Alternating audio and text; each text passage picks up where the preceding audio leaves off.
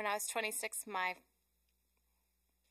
firstborn was born, and 5 hours after an emergency C-section, and he was in a transition nursery on basically a feeding tube and a respirator, the doctor comes in at 1 a.m. and says, "We see signs of Down syndrome in your baby." And I was so medicated that I looked at Gabe and we kind of made eye contact, and then we just rolled back over and fell asleep. I hadn't held him or seen him at that moment and didn't even know how to process that. I had actually had a false negative saying that everything was okay, so I'd never even given it a second thought from early on in my pregnancy. But the next day, I'm in a wheelchair and wheeled downstairs and got to see him for the first time. He was hooked to all these tubes, and they looked at me and said, "He doesn't have a heart defect," which is remarkable because 50% of kids with Down syndrome do. And so I thought, well, maybe he does have Down syndrome, maybe he doesn't. It takes several days to get the results of something like that. So 6 days later, on my husband's birthday, I got a call and said it's positive. And in that moment, I had a hard shower cry, like some people can relate to, where you just kind of go, life looks different now. And we quickly got dressed and got in the car, and I remember driving back to the hospital because Cade was still in the NICU. He was only 4.5 pounds at birth, and he had to stay there until he gained weight. I held him that day, and he looks at me with eyes that says, "Are you going to love me for me? Or are you going to love me for what I can accomplish and what I can do and what milestones I can hit so that you can think you're a good mom?" And I realized that that was the first glimpse I ever had of unconditional love, that no matter what you do, you're loved because of who you are. And growing up, I had done a lot of striving. I had done a lot of performing to prove my worth and to feel loved and accepted and affirmed. And my son's life just shook that and turned it upside down. And all of a sudden, it changed the way I saw the world and the way I saw other people. And Cade now is 12, and he has completely rocked our world. We have 2 other kids that are 10 and 8. And they're growing up with a vantage point on life that all people are worth much. It's so beautiful. I'm so grateful for it. I'm grateful that he was my first. I'm grateful that my other 2 get to grow up and be his siblings and understand compassion in ways that took me years to really know. And the beauty is, Cade in New York City is really confronting this in New York City, because as you walk down streets, people don't want to make eye contact. People don't want to wave or say hi, but Cade doesn't let that happen. He'll get in your face and be like, "Hi," on an elevator, "Hi," and if they don't respond, he won't stop. He's relentless. He'll be like, "Hi," and finally they're like, "Hi." It's just creating this awareness that these lives are important. And they bring something to this world that we desperately need. And I'm grateful that I've had a modeling of love. And Jesus, to me, looks like one that wants to meet us in wherever we are. Like, meet us where we are, with our shame, without judgment, with this embrace of love. And all of a sudden, when we feel that, we want to respond to it. We want to be free with that.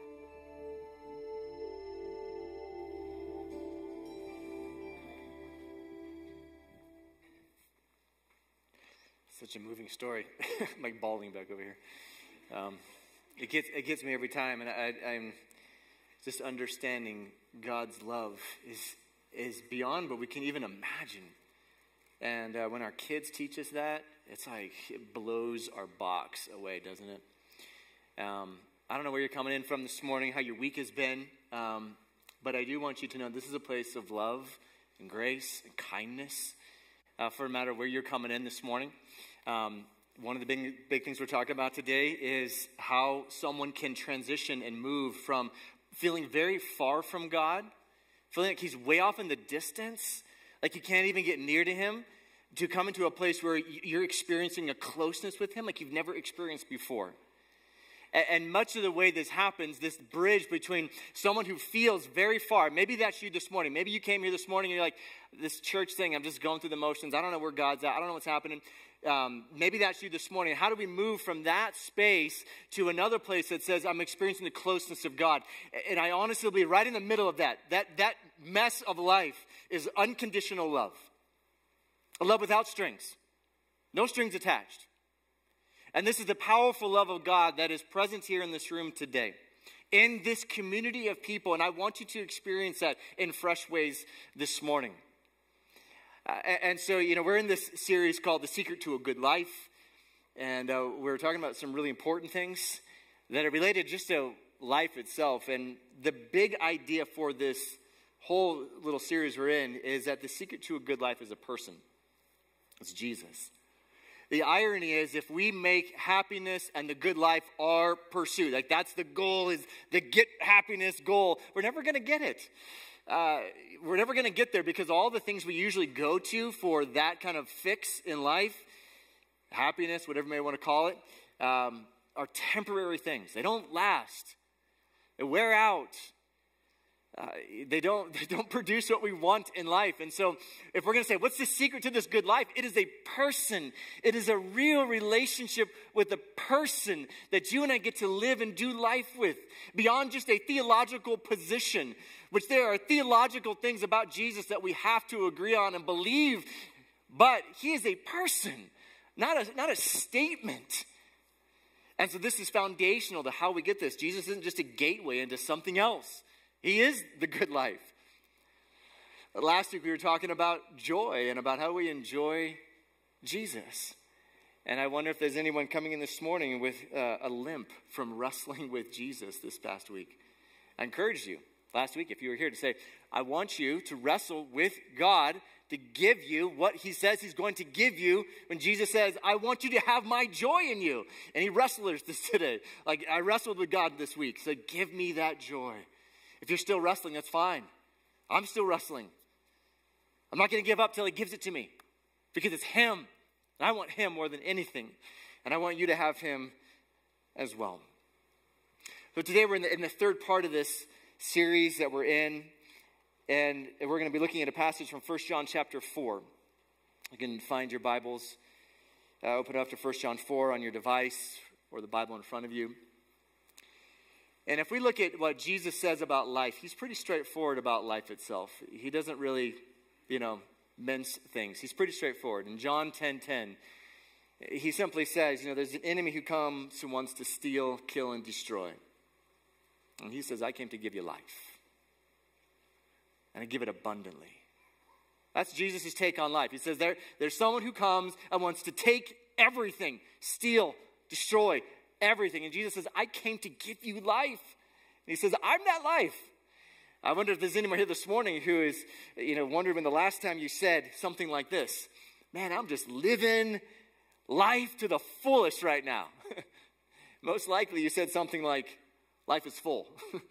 By which you meant, I am stressed. Work is going bonkers. When am I going to get a break? When is this thing going to happen for me? There seems to be this huge gap between what Jesus is offering to us and actually what we're actually experiencing in life. And we want to continue to close that gap. How do we move from where we are to a new place? So as I've mentioned to you, this message is particularly focused on the person who's here this morning who doesn't feel close to God. Like your week has been such a week, or you don't even know God. You're here and you're like, I don't know what this thing is all about. This message is particularly focused on you. Okay, so I want you to understand, how do you move from feeling very distant from what Jesus is offering to you to actually how you're experiencing life? And how do we move from one place to the other? Now, I know there are other people here who are feeling close to God. You came in and you were like, I'm doing great, feel close to God. This message is for you too. for two different ways. To remind you how you moved from feeling far from God to feeling close, and to give you a challenge at the end. But my focus for the next few minutes is on the person who's here that says, I don't feel close to God. And I guarantee you there's probably someone here who feels that way this morning. This message is for you, you could say. 1 John chapter 4, I'll read for us starting verse 13 down to verse 21. That's what the writer says. By this we know that we abide in him and he in us, because he's given us of his Spirit. And we have seen and testified that the Father has sent his Son to be the Savior of the world. Whoever confesses that Jesus is the Son of God, God abides in him and he in God. So we have come to know and to believe the love that God has for us. God is love. And whoever abides in love abides in God, and God abides in him.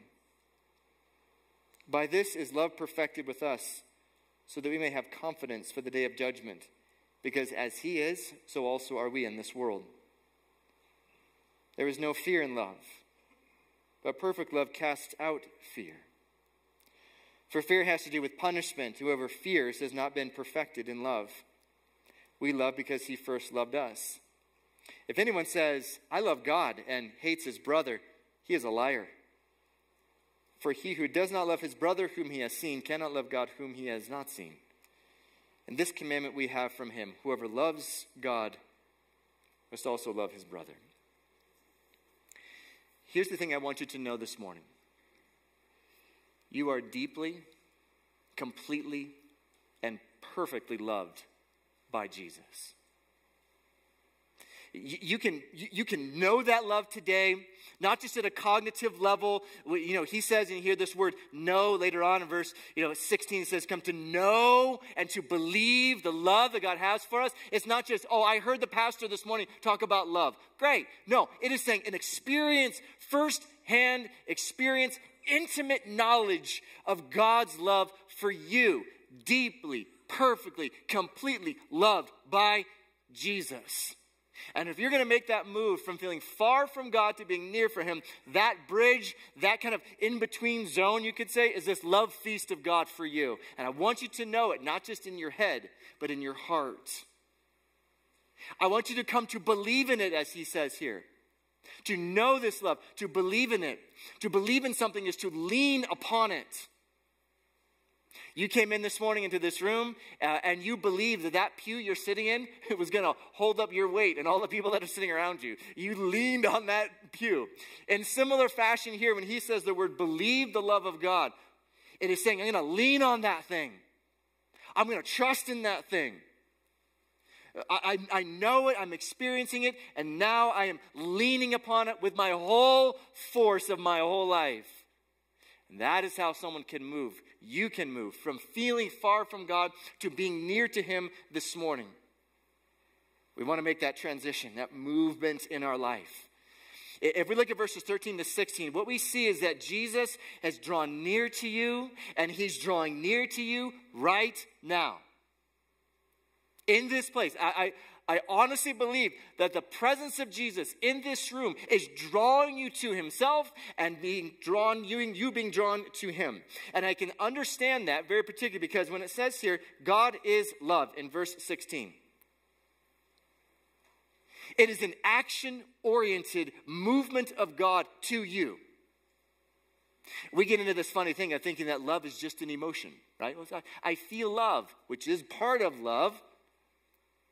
But when it says here that God is love, it doesn't say God feels loving. He doesn't feel love. It says is, right? You see it in the passage. He is love, which is telling us that it is the essential nature and character of God is love. And yes, he feels particular things. Of course, he has emotions, but his divine passions are different than human passions. When he loves perfectly. And it comes from his character, the nature of his being. It emanates from his core, out of himself, from what he's trying to do. It runs deep and it runs rich in who he is in his character and his nature. This is the love that God has for you and for me when he says he is love. Action and emotion. Now, deep down, maybe some of you struggle with that concept. Everything I just said kind of went on a riff, all right? It was riffing, you could say. We struggle with that. I've struggled with that. Maybe you're here this morning and say, I don't feel love. I don't feel that. Reality is, it doesn't matter too much what you feel at the moment. This is a fact. And our faith is based on fact, and let the feelings come later or in subsequent, right along with it. But we have to focus on the fact. The fact of the matter is, it says God is love. And many of the reasons we struggle with this idea is that we think we have to perform for God. Similar to what the lady was saying in the film. We think something like this, and maybe you've thought this. This is certainly coming from my experience. I think if I just perform and do the right thing, then that will fuel God's love for me. We think if I just pull the right lever, I just kind of do the right thing, I kind of push the right buttons, then the vending machine of God's love will just kind of pop out what I'm looking for. To use another illustration or example, sometimes we conceive of God's love like going to a carnival game. You step up to the counter, grab the bean bag, and just chuck it at those bowling pins, right? Just throw it at them. Because why? Because we want that prize that's on the wall. want that teddy bear. And we think, well, if I just kind of step up to the counter, I do the right thing, I just chuck it down there, I knock down the pins, then I'll get God's love. I'll get it, and he'll give it to me. Friends, that is a wrong way to conceive of God's love for you. It's not based on your performance. The word here for love in this passage is the word agape. It is a fantastic word. There's lots of different words in the Bible for love. The one here is agape. And it means, very simply, there's an intentional action of God. The motivation of God in sending Jesus, as verse 13 says, is love. Now, this is essential for us to understand, because what this means is that the measure and the quality of God's love for you is not dependent upon you, the receiver, but on him as the giver. This is good news. Because it doesn't mean, well, how I perform or don't perform, what I measure up to or don't measure up to. He's saying, no, this agape love that is being poured out into your life because of the Father sending Jesus to be the Savior of the world, that love is not dependent upon you as the one who is receiving it, but on the character and the nature that God is love. This is amazing. We're just the vessels that are just receiving what he's given. He doesn't give it to the measure of how much I deserve it, how much you deserve it. So if we want to move from that movement from feeling far to feeling close, we need to get the concepts right. You may not feel as if you're a lovable person. Maybe you walked in this morning, you feel like, I feel ashamed. Garrett, you don't have no idea what I did last night.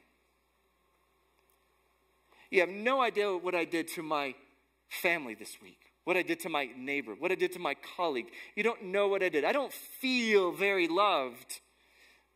I don't feel great. I feel unwanted. I feel like an outcast. Let the truth of this kind of permeate into the core of your being. It's hard to imagine this, isn't it? Someone being drawn to you. Not dependent upon you as the one who's receiving it, but on the one who's giving it to you. This is good news. The motivational force of God's love coming at you because of his character, out of the overflow of his heart for you. Sometimes we can say the divine passions of God are different than the passions of human beings. He is divinely passionate, never wavering, never changing. We change all the time, don't we? Jesus wants you close to him. He wants you right close to his heart. He's drawing near to you right now. In those places of your life where you don't feel lovable, he's saying, I'm going to send my love to you. I want you to see this in the text, because I'm not just making this stuff up. I'm showing you in the text. You look at verse 13, and he says this, by this we know that we abide in him and he in us, because he's given us of his Spirit. Okay, so there's a verse in Romans that talks about how God's love is being poured into our hearts through the Spirit of God that he's given to us. So if those of you that are following Jesus, you have the Spirit of God in you, this is how he's pouring love into us through the Spirit of God. It's similar to what it's saying in verse 13. Then verse 14 says this, we have seen and we have testified, what? That the Father has sent his Son to be the Savior of the world. He has drawn near to you. And he's drawing near to you right now this morning. The evidence is when what the Father has done in sending the Son to be your Savior. The Savior of the world. So in those places where we feel like we're just distant and away, those are the places where God shows up. He says, I'm gonna show up in that place on the turf of your life where you don't feel so great, unwanted. He said, I'm showing up in that place with love. Jesus wants to be close to you, either for the first time or again. So we look down at verse 17. Verse 17 is a fantastic verse, and it's talking about this continual love of God. And he says, by this is love perfected with us, so that we may have confidence for the day of judgment, because as he is, so also are we in this world. There is no fear in love, but perfect love casts out fear, for fear has to do with punishment. And where fear has not been perfected in love. When he's talking about the word perfected, it's not talking about as if there's flawless or faultlessness. The word for perfected is talking about fullness of love. Fullness of love being poured out into us. Fullness of God's love being poured out into us. And the result you can see in the verses I just read is that fear evaporates. Fear evaporates and confidence and security become evident. You see what it says there, the perfect love. It casts out fear. Fear disappears completely. Because fear, he says, has to do with punishment. And he says, when love is being poured into your life, the fullness of God's love coming into your life, you know what evaporates is all that fear, all that shame, all that sense of feeling unwanted, feeling like an outcast, feeling like you don't belong, and all that just kind of evaporates, because he says that has to do with punishment. So we may think I'm all those things I just mentioned, unwanted, unloved. God just wants to squash me. The truth is that Jesus took that punishment for you, so that fear can evaporate.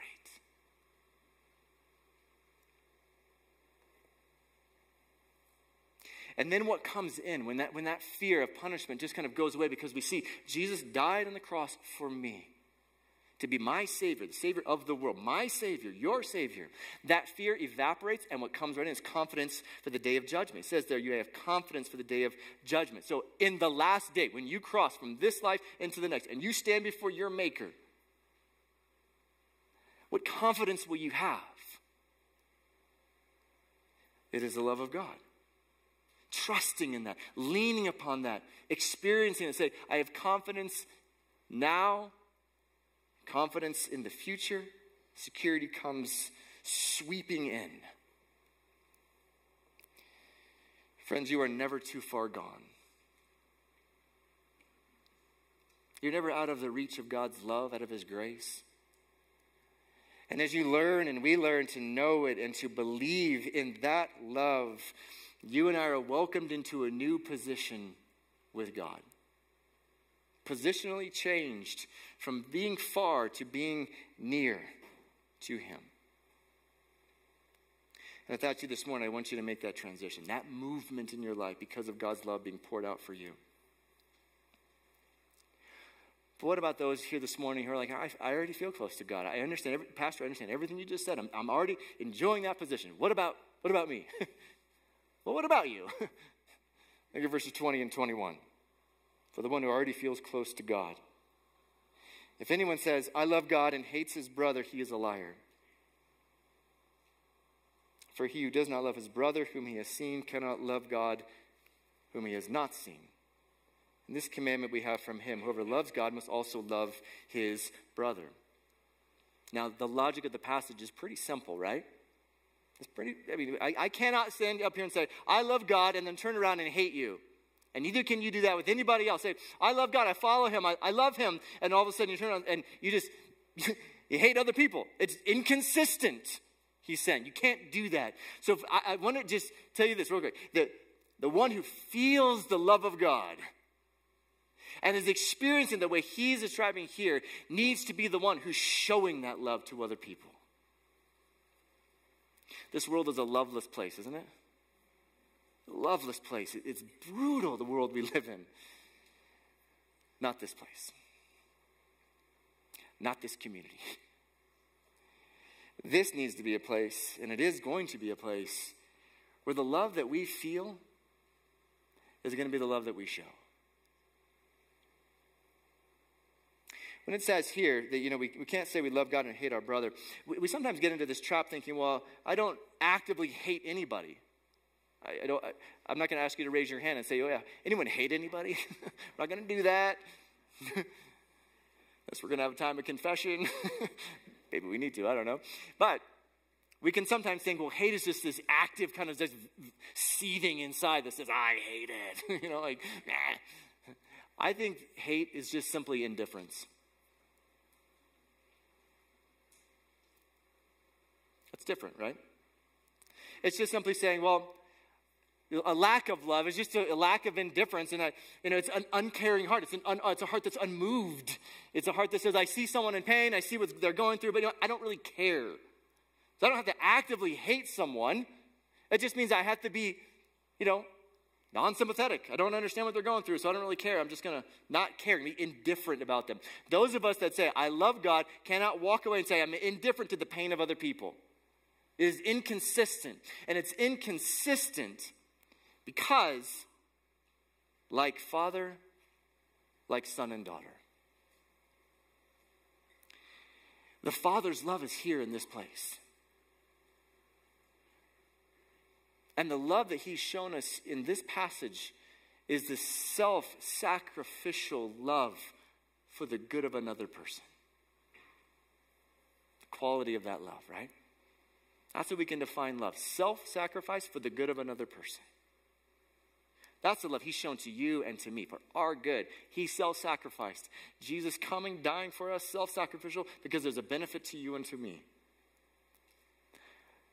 When he's saying here that we need to be loving as we've been loved, so to speak, that the love that Jesus has shown to us is a love that ought to flow through us to other people. Like father, like son, and daughter. Self-sacrificial love for the good of another person. So let me just encourage you, if you've made that move, you're just like, I feel close to God, I feel that. Can you and I turn the other direction and say, who's the other person on the other side who feels distant? It may be the person you're sitting next to. It may be the person that you're going to interact with outside of this place. I don't know. There's people all over this world who don't feel close to God. But those of us that feel close to him, and we're in that positional place where we understand what's happened, we need to turn and look at the person who says, let me incarnate myself into their life and go to where they're most pain. And I enter in with self-sacrificial love. We take the action. We move to people who are hurting, feel shame, feel like they're outcast, feel like they don't belong. And we go the extra mile. Self-sacrificial love that will benefit the good of another person. That's just the love we've been shown. So that's the love we have to give to one another. So that's the challenge, the encouragement for those of us that have already made that transition. What can we do to show love? The secret to a good life is your love life, you could say. You are deeply, completely, and perfectly loved by Jesus. Before I close, and we're going to sing a song, I just want to I want to say something about just our church family. In the past 2 weeks, we've had 4 people pass away. Some you know about, some you maybe not know about. And so I think that when we think about people who are hurting and in pain, what can we do to self-sacrifice for the good of another person? How can we enter into that place of pain, losing a loved one? There are families here that are hurting. Ryan Sundberg passed away. Some of you don't know Ryan at all, but he battled for a decade or so with real physical problems and struggles, and he passed away. Friends, he's in a better spot than the rest of us. But the family's hurting, right? They hurt. Loss of a loved one. They're grieving. This afternoon, we'll have another funeral here. Wayne Solomon passed away during the first service last week. They lived very close by. He wasn't here in the building, but so Connie and her family they're grieving. They're in a place of pain. There's others in our church family who are in the same spot, and I just want to encourage us. This is some family business, you could say. How do we show love? Can we do that? Can we go the extra mile just for a little bit and just show love?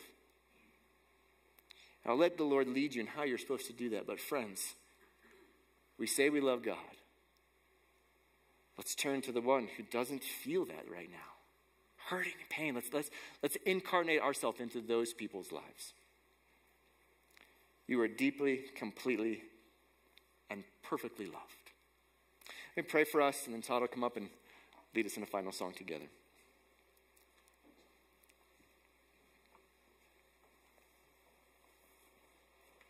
Father, it is our desire as we read your word that we would comprehend with greater depth the love that you've given to us, and that comprehension would lead towards transformation. Father, I pray for us that in a world that is full of hatred and pain, that this community of believing people would be marked by extraordinary love. So that when people kind of poke at us and they look at us and they look through the over the fence and they wonder what's going on in this place, that the quality which they would see is love, your love. Would you change us as a people to love one another with greater sacrifice and greater enjoyment? Thank you that you're here this morning, that you're changing us, you're moving us. We ask God for you to do that more and more and more. In Jesus' name, amen.